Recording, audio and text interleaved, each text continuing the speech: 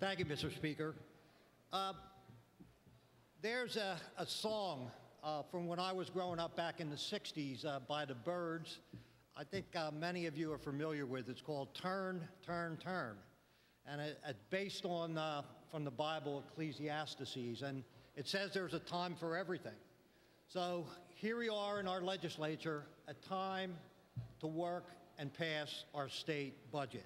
And I've been here this is my 19th state budget, and the one thing that I've learned from dealing with all of them is that if you're looking for that perfect budget to vote yes on, that you're going to be here for 119 years, and you're never going to find that budget.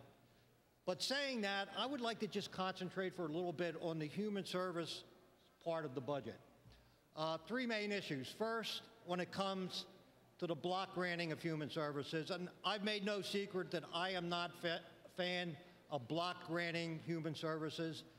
I do not believe you should be pitting these poor people fighting amongst each other for a limited source of revenue. But with that said, we have a 20-county pilot block grant program right now in place in the state of Pennsylvania that some people want to expand.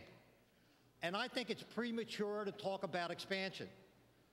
It's only been up and running since the end of January. Let's give it some time to see how it's working. What's wrong with doing an evaluation, let's say after it's working a year, before we talk about expansion? I think that's the only reasonable thing to do. When it comes to funding of human services, there's some good news in this budget. There's an additional $20 million for the waiting list, which is really, really good news. The monies that our counties get to fund human services is level funded. I would really like to see some more money being put back into the monies that our county get for these poor, vulnerable citizens of ours. And we have 2.5 weeks left to go. I realize that when we talk about the budget, is an eternity. So it is my hope and absolutely my prayer that if there is additional money before we pass the final budget, that money goes in to human services. I think that should be a priority. And the third issue I'd like to talk about, which I really think is the elephant in the room when we talk about the budget, is Medicaid expansion. That's the elephant in the room. As far as I'm concerned, it's the most important decision Pennsylvania has to make in the 19 years that I've been here in the Pennsylvania legislature. Two separate issues when we talk about the Affordable Health Care Act that it's important for everyone to understand. We have the one issue of the exchanges and the penalties and the business and the mandates. A lot of people don't like that. There's some things in there I don't like that. Put that on the side of one issue. The second issue is the Medicaid expansion.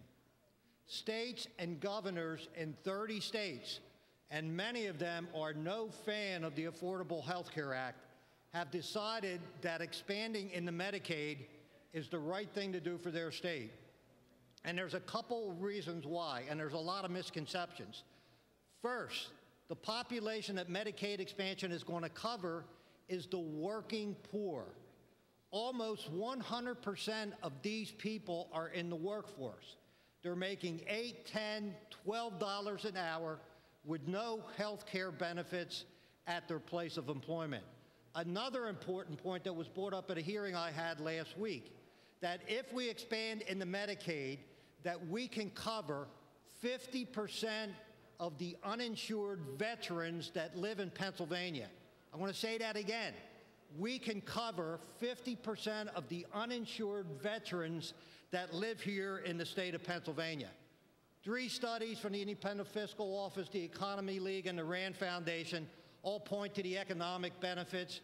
$3.5 to $4 billion coming in the state of Pennsylvania, 35,000 to 40,000 new jobs. It's been said over and over again. You know, I know there's some concerns, but I think there's a way that we can make this work for the state of Pennsylvania. I've introduced a bill, 1492. I think I've addressed some of them concerns, and I would like to remind the members that Ronald Reagan, during his presidency, expanded Medicaid 3 times during his presidency, Ronald Reagan. So with that, Mr. Speaker, 2.5 weeks to go. When it comes to the budget, it's an eternity. I hope we can address some of these issues before we pass the final budget and remind the members that we are going to get another vote here in the House on this budget. Thank you, Mr. Speaker.